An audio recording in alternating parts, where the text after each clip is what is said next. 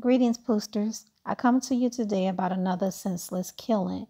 This occurred February the 23rd, and they just issued an update in regards to the grand jury has now formally indicted the two men that killed Ahmaud.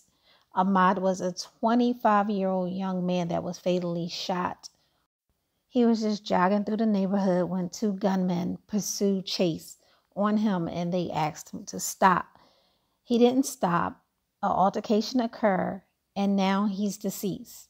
A 25-year-old Ahmaud Arbery is now deceased. Enclosed is a bunch of footage. I hope you enjoy.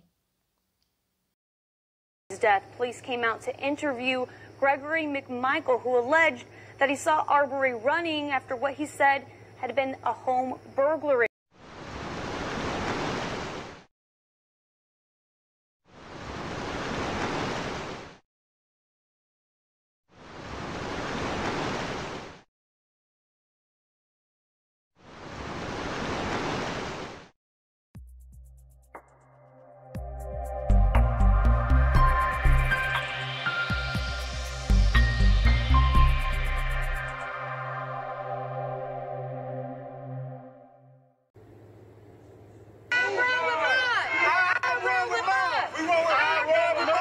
Ahmaud Arbery is only observed running down the road. The worst that he was ever been accused of was looking into a home that was under construction. Strong feelings, downright anger, and not nearly enough answers yet. Tonight in Brunswick, Georgia, a young man, Ahmaud Arbery, shot and killed after two men confronted him in what was reported to be a home burglary in progress back in February. The investigation around the shooting largely quiet, but not anymore. Tonight, video of the shooting is shining a new light on this case. Shelby Danielson is dissecting the clip leaked on the internet today, but our team coverage starts tonight with Troy Kless with protesters demanding justice. As we've learned, one of those involved has a deep connection with the Glynn County District Attorney's Office. Who we run with? More! Who we run with? More! Who we run with? More! Who we run with? More! Friends and supporters walking through Satilla Shores, demanding justice for Ahmaud Arbery. His aunt, Kimberly Cummings, was one of a few family members in the crowd. Broke me all in a piece already, because he was one of my favorite nephews, and they took him away from nothing. Before Tuesday's march, Hinesville DA Tom Durden announced he will bring this case to a grand jury. Two DAs who previously handled the case recused themselves. The shooter was Travis McMichael. His father, Greg, worked for years in the Brunswick DA's office. The Ware County DA called the shooting justified under self-defense and citizens' arrest laws. Glynn County Sheriff Neil Jump says Tuesday's protest was a peaceful assembly. We asked why he was out there. He said that he needs to let people know that he cares for all citizens. As Glynn County stand tall, and my thoughts and prayers is to the family of the young man that got killed on February 23rd. And I ask the people to stand and let the justice system take its course. As Arbery's other aunt, Thea Brooks, waits for judicial action to be taken. His life was to jog, stay fit, and play football. He always wanted to be a professional football player.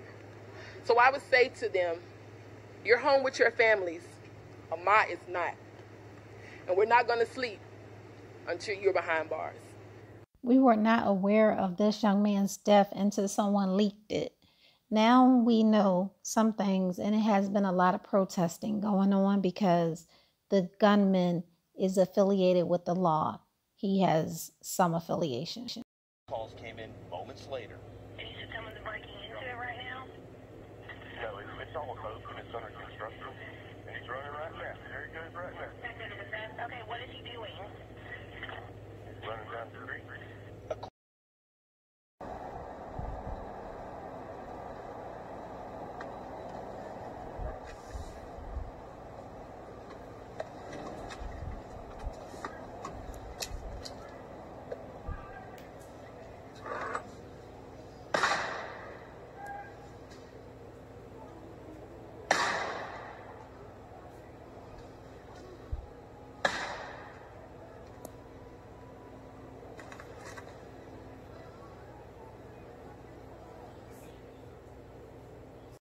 This is so sad.